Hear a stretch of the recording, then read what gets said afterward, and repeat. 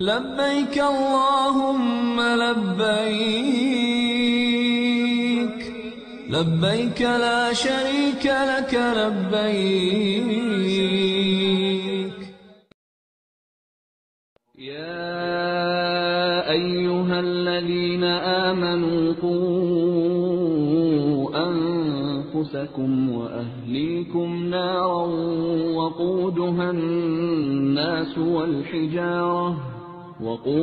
الناس والحجارة عليها ملائكة غلاظ شداد لا يعصون الله ما أمرهم ويفعلون ما يؤمرون.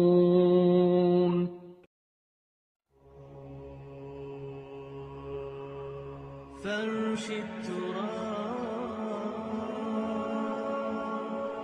يضمني. Let us talk about hell. Hell is a fire. Hell is a place that Allah subhanahu wa ta'ala has already created.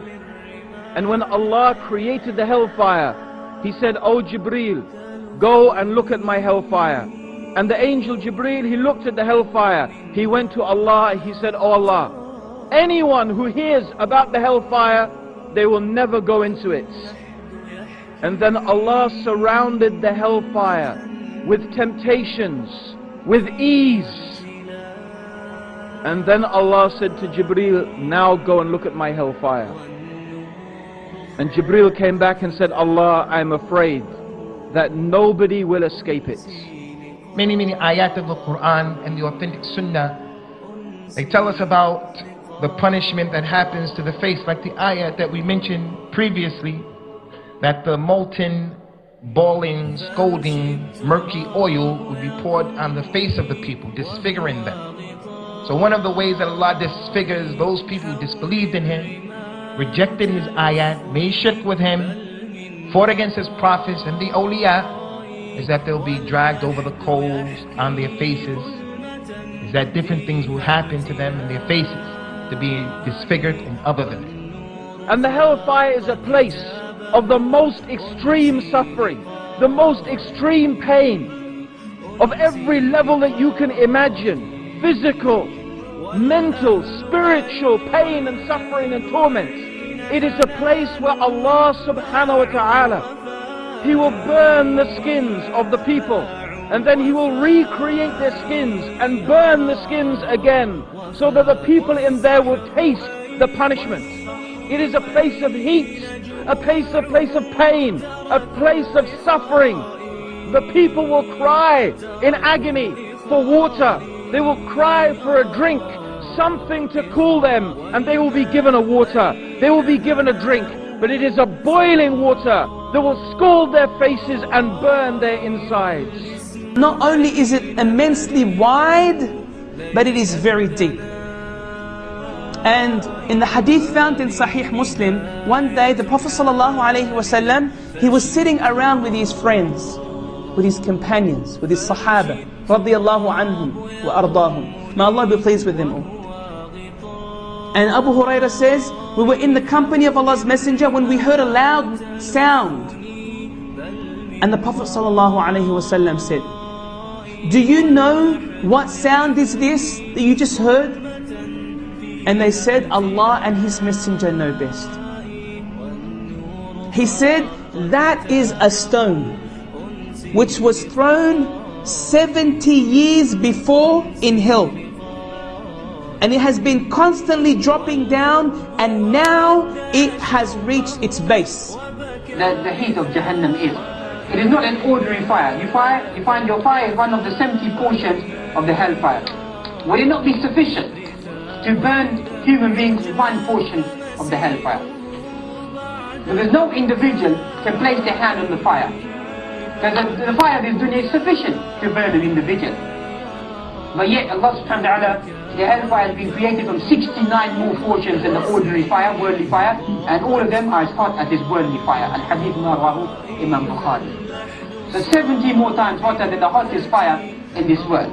And they will drink from a river that is made from the pus that flows out of the wounds of the people of the hellfire. The wounds of the people of the hellfire will ooze pus, and this pus will gather together to form a river, and this is all they will have to drink.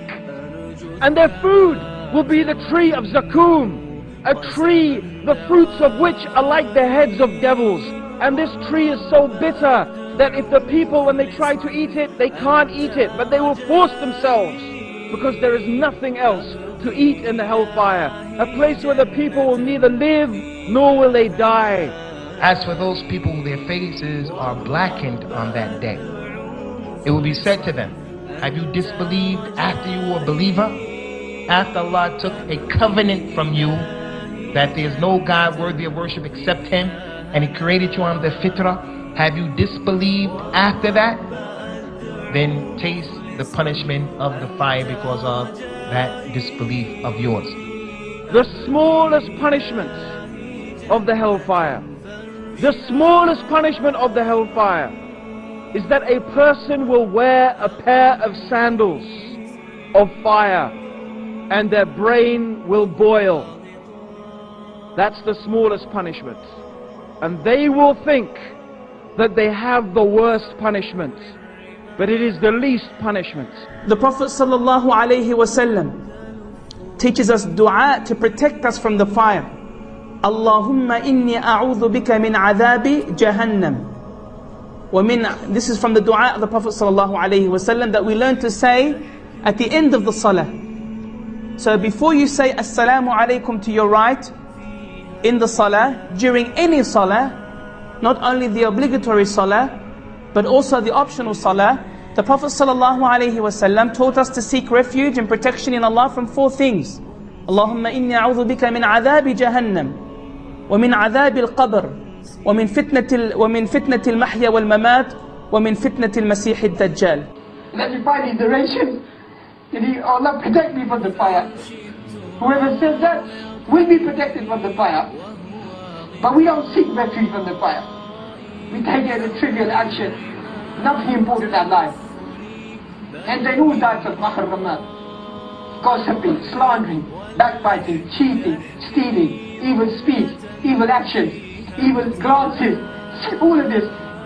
In the summer wal basra, فالفؤاد كل أولئك كان عنه مسؤولا. All your faculties of seeing, of hearing, of listening, all be asked by Allah subhanahu wa ta'ala.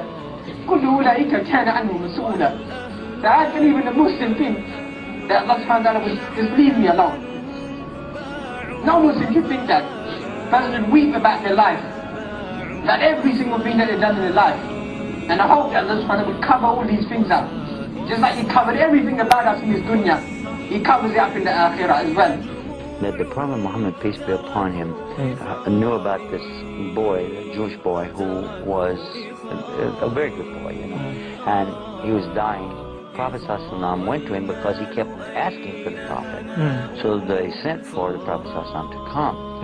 And when he went to the boy just looked up into his eyes, and the Prophet ﷺ just knew, you know, he just knew. And he told him, قُلْ لَا إِلَهَ إِلَّا اللَّهِ. Say there's none to worship except Allah. Give the Shahada. And he did it. Ashhadu la ilaha illallah. Ashhadu Muhammad Rasulullah. And the boy expired. And the Prophet ﷺ was seen leaving, was smiling. So much they could see his molar teeth. He was smiling. And he was happy. He said, this is one who is saved from the fire.